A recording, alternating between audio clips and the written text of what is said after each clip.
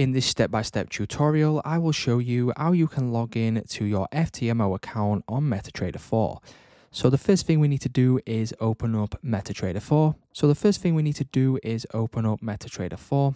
And then once you open up MetaTrader 4, you will now be on your quotes page. From here, you want to go and click on settings in the bottom right hand corner.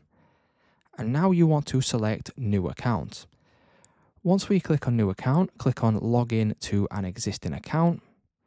And then from here, you now want to go to the search bar to search for the server and the broker that you are currently with. So if we go to the search bar, you now want to search for FTMO, click on search, and then that will bring up all of the different servers that FTMO do have.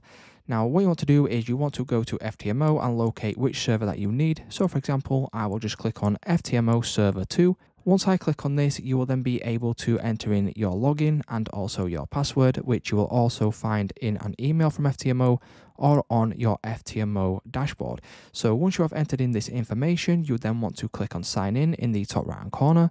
And then once you click on sign in, that will mean that you have logged in to your FTMO account on MetaTrader 4.